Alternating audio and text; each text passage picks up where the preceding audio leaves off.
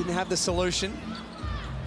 They go back to Mirko Djeric. He is a sharpshooter. He is a sniper, and he doesn't need much time to get it off. No good with the three. Newell. Long pass for Djeric, who's got a tough finish. Tough catch and tough finish. 3:30 to play in the third. Djeric off the screen. And some confusion by the Hawks, and that opened the door for Djeric to get his own rebound. Cans to try and score from the final possession. Djeric pulls the trigger. Cans will certainly want to have their say on that. 10-point deficit to start the last. Djeric hard to the basket with one to come. Two of them.